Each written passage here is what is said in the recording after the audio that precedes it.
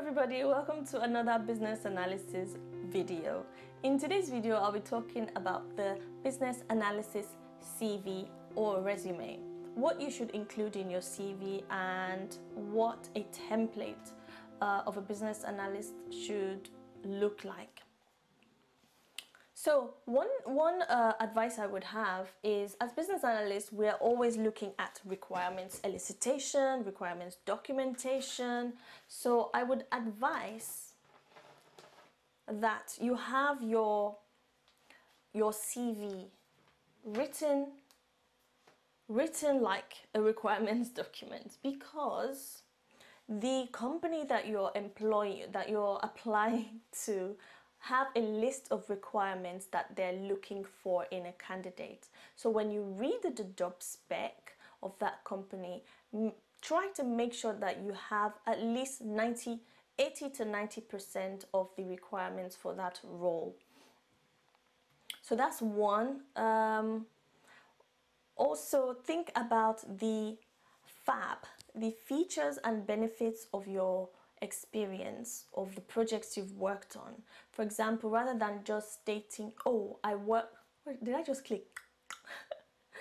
For example, rather than just stating, I worked on a project where I mapped out the end-to-end process of the whole function, and leave that there as part of your project description. Try to justify that. Try to have a result from that mapping, saying something like, for example, mapped out an end-to-end process within the finance function of so company, allowing interaction with stakeholders, or allowing clarity or pictorial representation of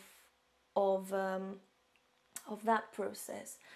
You know, rather than state what you did, try to state what the outcome of what you did resulted. Am I saying the right thing? Also, look at the formatting of your CV and the structure. In my CV, see if you, not in my CV, but like, what am I trying to say? I look for my CV. Let me look for my CV. I'm not going to share my CV. I'm not going to.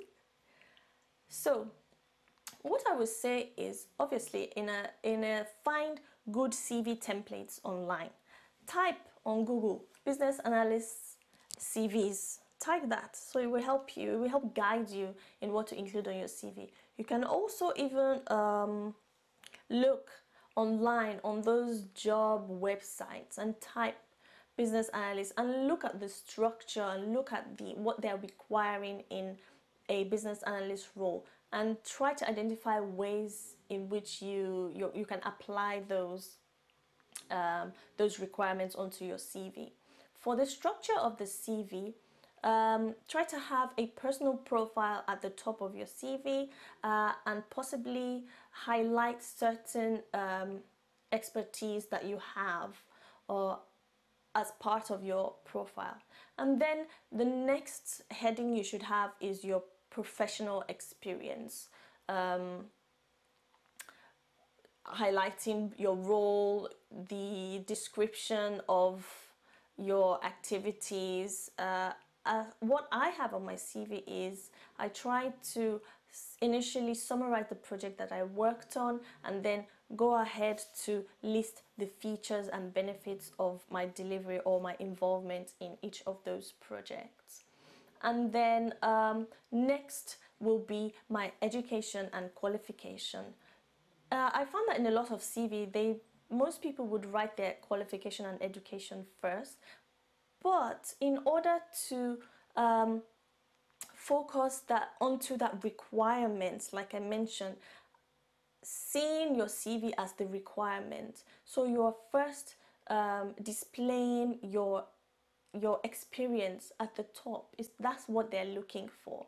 They're not looking for your education yet. They're looking at your experience, your years of experience, and your delivery in projects. So once you've had that work history experience somewhere at the top, Then you can at the bottom have your education and qualification. And the last thing I have on my CV is very straightforward and to the point. The last thing I have are my technical proficiencies, my modeling tools experience, such as using MS Visio, Lucid Charts, swim lane diagrams, mind maps, BPMN, using systems such as Figma or InVision. I also have my project approach experience, Agile, Waterfall, Scrum, Kanban, V-Model.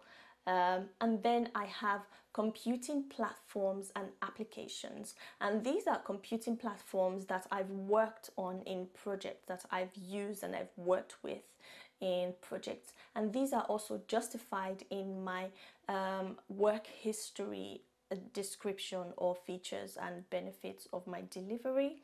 A lot of them include SQL, again Lucid Chart, because these are all applications or computing platforms, ServiceNow, Salesforce, and I've also included my Microsoft skills. And finally, under the technical proficiencies, I also have my project documentation. So these are the sort of things that I think a good business analyst CV should have. At the same time, with having the detail or going straight to the point with your experience, your role, your profile, and your technical and soft skills, I think the way that the CV looks should also be a factor. Try to make it look nice. Don't just use black and white. Don't just use one font size for everything. Try to show that you're also really good at using Microsoft Word by using the styles, the heading styles, by using your bullet points, by using your lines, by using bold capitals, adding some color onto your CV. I have colors on my CV where I've highlighted, I've highlighted my role because it draws the attention.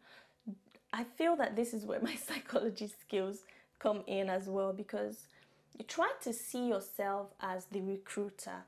Does your CV actually look interesting to look at first glance? Does it look like something that I want to read? If it's just black and white, boring, and so clumped together, no matter how well your skills and your experience are, I'm not gonna read it because it looks boring and clumped together. You know what I mean? So try to make your CV look attractive so that you can draw people's eyes to want to read what you have on there. So yes, these are the points I can share about having a good business analyst CV template. I will be adding I've added a template on the description field under this video, so do feel free to use the template as to create your business analyst skills. Okay. So that's it from me. I hope I've been able to help to give you clarity on what to include on your CV. As always, feel free to ask any questions in the comments section, and I'm happy to respond or create an entire new video about your request or your question. Do support by liking, subscribing, turning on your notification bell. Yeah, and I'll see you in my next one. Thanks for watching. Have a good day. Bye.